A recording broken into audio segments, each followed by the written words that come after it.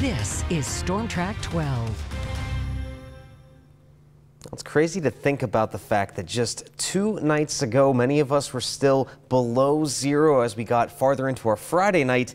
And now that we're into the Sunday night, temperatures have yet to drop below 40 in some locations. Quite the switch. 41 degrees right now. Pretty breezy. South-southwest wind at 10 miles an hour. And that's what's been continually bringing in that warmer weather as we've gone throughout this weekend. Again, we're in the 40s here in Binghamton, Appalachian, Green, Owego, though, 37, Conklin and Windsor at 38 degrees. And all of us are actually going to settle somewhere in those upper 30s here tonight. But that's still very warm compared to what we've again had lately. None of the dew points really showing up here, but we've had more moisture continually being added to the atmosphere as well as those dew points have risen up into the 30s. And right now, visibility still about 10 miles pretty much everywhere except Elmira. We could see areas of patchy fog developing as we go throughout the night tonight because of those warmer temperatures and all the snow melt that we saw throughout the day today. Now here's a weak system right along the North Carolina coast, also one going through northern New England, and right in between these two systems we had a little bit of a dry slot. That's why we saw clouds clear out so nicely as we went throughout the day today, and we had all that sunshine around to warm us up.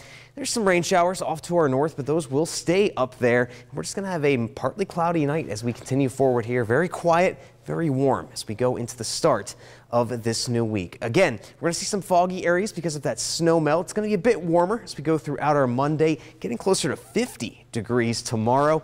And then we're going to have some light rain arriving Monday night into Tuesday morning.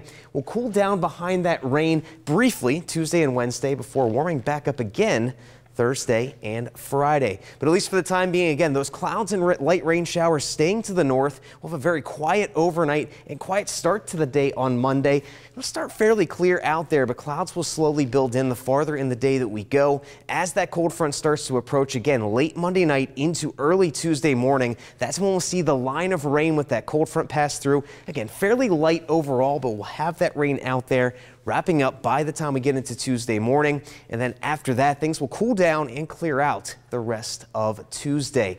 Again, those temperatures staying warm tonight, mainly in the middle to upper 30s. We warm into the 40s very quickly in the morning hours tomorrow to near 50 by the middle of the afternoon. And temperatures will stay warm with that rain around overnight Monday into Tuesday. But then behind that cold front on Tuesday, we'll get back down into those 30s and 20s. But for the rest of your night tonight, we're not even going to get into the 20s. 35 degrees, areas of fog around there. We'll warm up to near 50 degrees tomorrow under a partly cloudy sky there. And again, staying warm through most of the week, rain around Thursday and Friday, and then the cool down does come back next weekend. But boy, 50s, it doesn't feel like February. Not at all. With 50 degrees, no way. No complaints. Thanks, Damon. Now it's time for a check on sports. Jacob Seuss joins us now.